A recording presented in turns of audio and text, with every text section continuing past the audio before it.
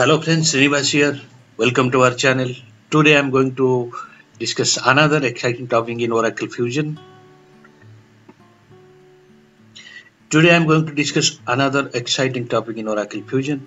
And that is in asset module. We'll discuss the group asset. What is the group asset functionality in Oracle Fusion? Okay.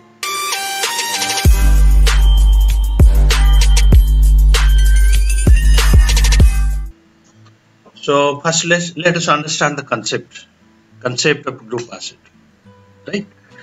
So group asset actually a combination of multiple assets, and if you want to depreciate this asset by group wise, not individual asset wise, that also you can do in Oracle Fusion, and you can group multiple asset components into one group asset, and you can submit depreciation for them. How we can do this? Let us see. For example, we have one computer system, and in computer system we have monitor, we have CPU, we have keyboards, we have mouse, we have modems, so we have wireless routers. Suppose you want to group all these sub components into a group assets and want to run depreciation instead of running depreciation individually for all of them.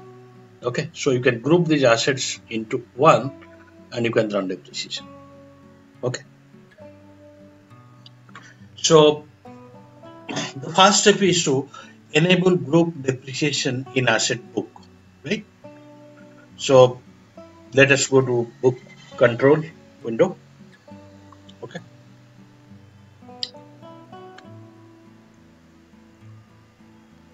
setup and maintenance is asset book. Manage asset book. What is your book? US corporate book, right?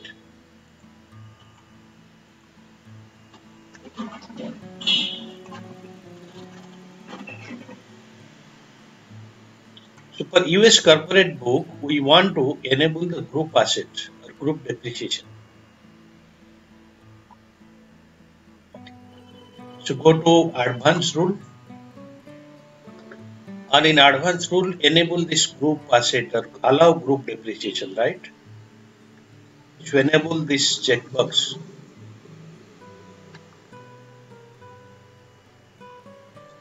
Okay. So it is done. Now create one group asset. So once you enable this, you can create a group asset. Close this. Work area, go to assets and create one group asset.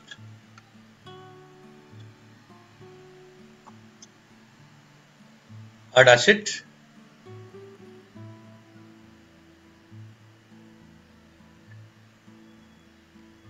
So here for the book US curve, we are going to create one group asset. Change the asset type to group.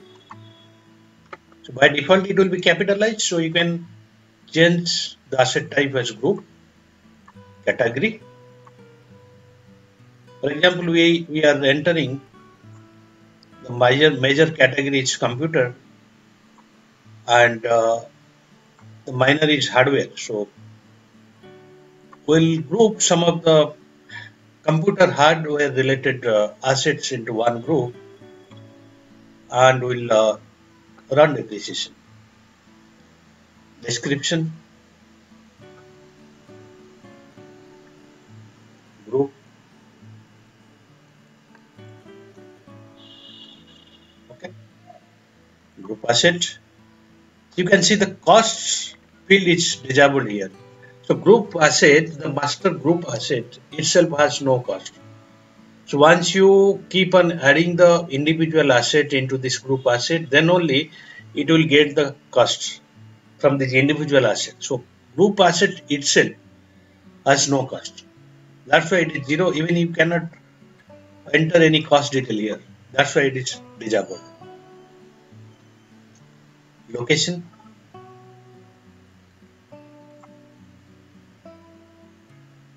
USA, right? For US Corp location, USA is the country, and search for any location here. Locations, they are coming from location flexi field.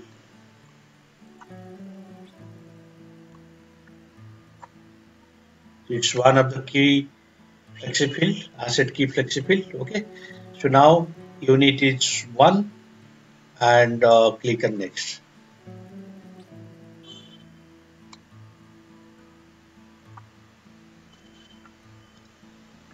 So asset number,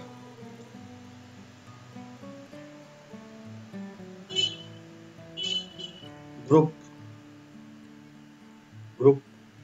2. Okay, so asset number is group 2, group asset 2.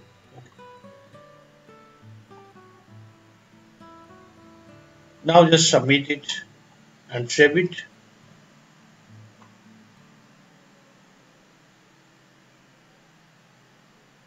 So now we have created one group asset.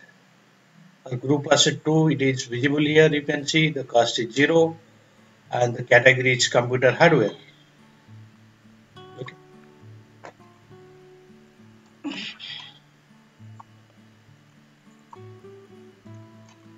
Now create individual assets and assign to the group asset. So now the group asset is belongs to computer hardware, and we'll create some of the individual components for these assets. Okay. Add asset. For example, the category asset category will be same, computer hardware.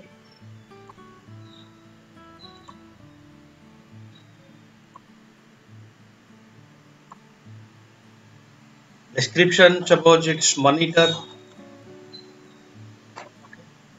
cost is 5,000. Location again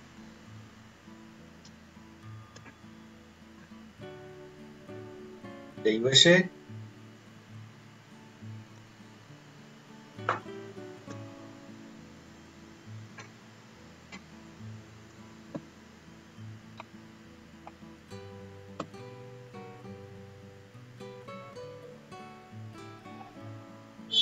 Go to next. You can see asset type is capitalized. Okay, so here we don't need to change the asset type, it should be capitalized. Okay, individual assets, the type should be capitalized. So asset number, monitor 1, cost is 5,000, and here what you have to do, go to financial detail.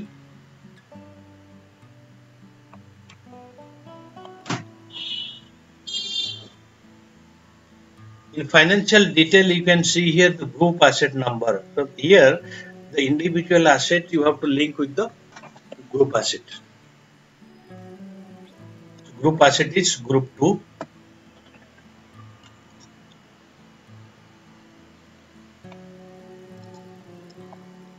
So we have assigned this individual asset to our group asset.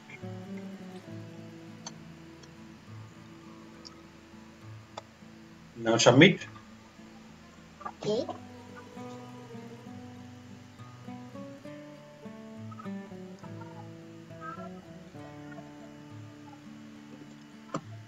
Create another asset, and that is CPU or Central Processing Unit.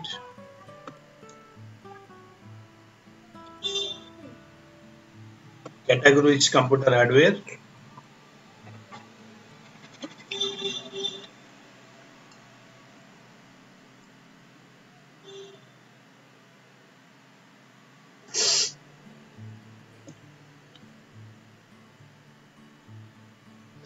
Description, it is CPU. Bye-bye. But the cost is 12,000. Okay. Provide the location.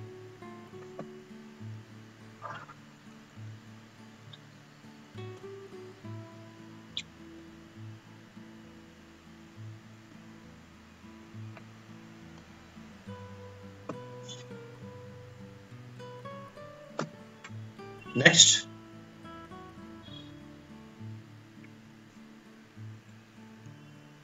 CPU 1, the cost is 12,000.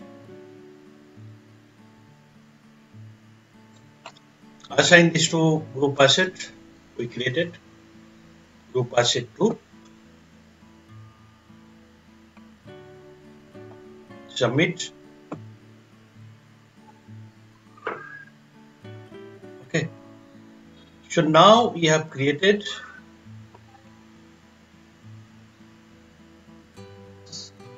two individual asset to the group asset. You can, as per your requirement, you can include multiple assets to the group asset, right? So I can add keyboards, I can add mouse and modems, other things like other sub-components of the computer system I can add here to the group asset. And then you can go to the group asset and run the depreciation. So now just check what is the cost, because when you initially created the group asset, the cost was 0. Now you can see the group asset cost has been added from the individual assets, right?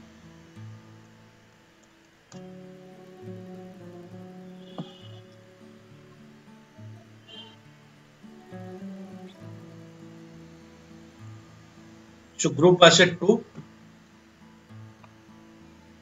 you can see 5,000 the computer monitor and 12,000 CPU. The total net value of the assets is 17,000 added to the group asset. Okay. Now you can go and run the depreciation, calculate depreciation.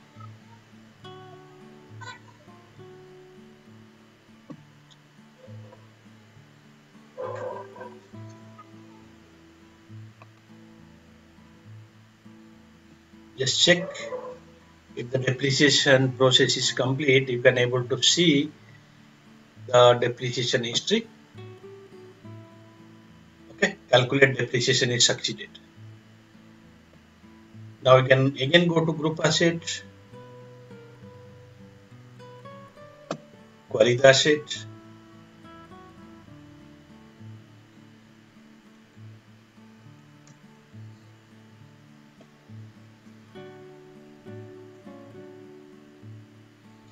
So asset group 2, you can see if you go to the depreciation,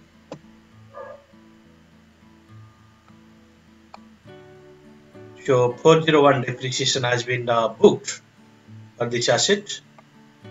So now the recoverable cost, net cost and other things like net book value of the asset, you are able to see.